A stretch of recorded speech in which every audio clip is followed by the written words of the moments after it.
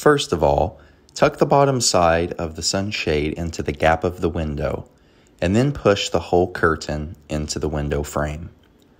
The same setup method is used for the second row of side windows. As you can see, this side window privacy curtain is not see-through, wrinkled, or baggy. Every detail is tailored exactly for the Tesla Model Y. Even the small triangular window can be covered to ensure complete privacy when you go camping. Please note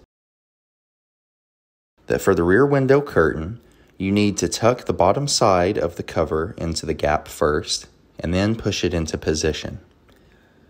When each side of the cover is set up, you can fully enjoy the Tesla Camp mode.